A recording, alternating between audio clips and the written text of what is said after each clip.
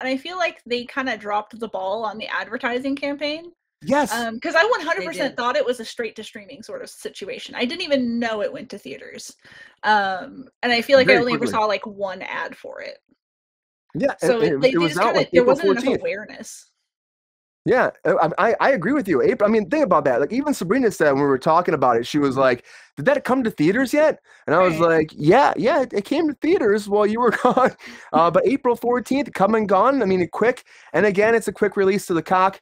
But that kind of happens though, you know, where they just like push it over there. I know, Sabrina. Hey, they actually. Well, maybe for him, that's a good. It's a good thing. It could be. It's a good thing for him. Maybe they're going to make some money off it being on, you know, streaming and being digital because they're going to have the digital releases too. They'll be able to make money that way. People are buying the digital, or if there is physical media out there, some people will still be buying that. But for the most part, you know, people just stream it now.